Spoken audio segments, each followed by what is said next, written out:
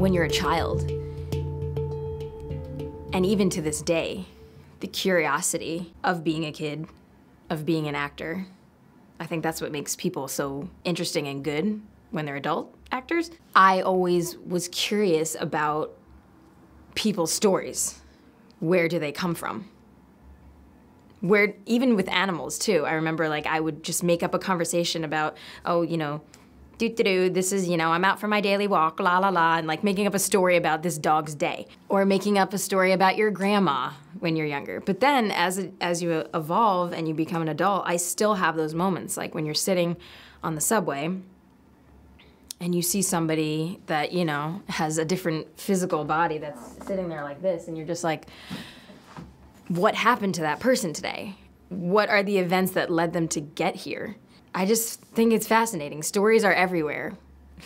I mean, whether we decide to make them up or if it is actual stories written that are part of our history. When I was younger, I would second guess myself a lot more, which there still is an element of that, of course. I think that most actors are like that. Most musicians, most artists, period. You're like, is this good enough? Am I good enough?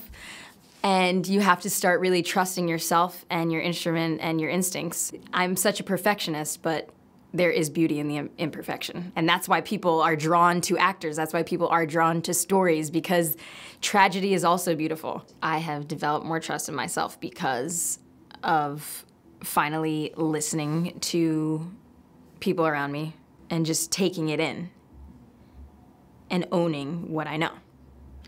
And also listening to myself. When you start to not trust yourself, it doesn't do anybody any good. It really doesn't.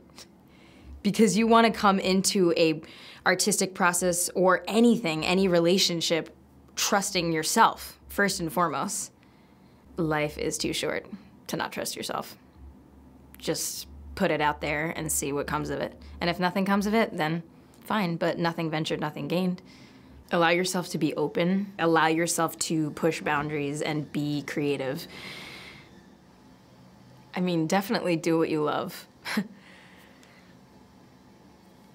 Because again, life is too short to waste time doing something that you don't want to do. And to surround yourself with beautiful art, whether that's film, music.